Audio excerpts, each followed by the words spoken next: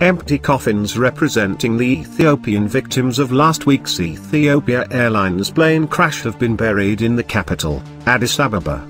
None of the bodies has yet been formally identified because of the impact when the Boeing 737 MAX 8 aircraft crashed shortly after it took off for the Kenyan capital, Nairobi, killing all 157 people on board. Some relatives were overcome with grief, while others threw themselves on the red coffins draped with the Ethiopian flag at the Holy Trinity Cathedral in Addis Ababa. Some family members have been given charred earth from the crash site to help remember their loved ones. Families have been told it could take up to 6 months to identify the remains.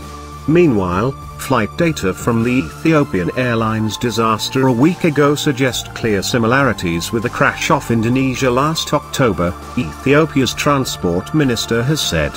Airlines around the world have grounded their Boeing 737 MAX 8 aircraft following the second fatal crash involving the plane in 5 months.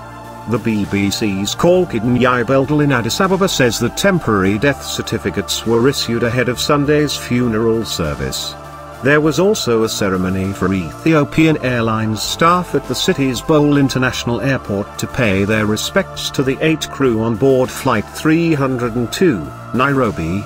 In Nairobi, relatives of some of the 36 Kenyan victims, as well as diplomats from some of the more than 30 countries whose citizens died in the crash, gathered to pay their respects at an Ethiopian Orthodox church in the city. The BBC's Ferdinand Omondi, who was at the ceremony, says there was a somber mood as candles were lit and prayers held. Many worshippers were wearing white from head to toe. Kenya's Transport Minister James Macharia told worshippers that bereaved families had taken bags of earth from the crash site as a memory of their loved ones. The Ethiopian government allowed them to take samples of the earth where they lost their loved ones and bring that soil home, he said. But some relatives told our reporter that they would only get full closure when at least some body parts were handed over to them.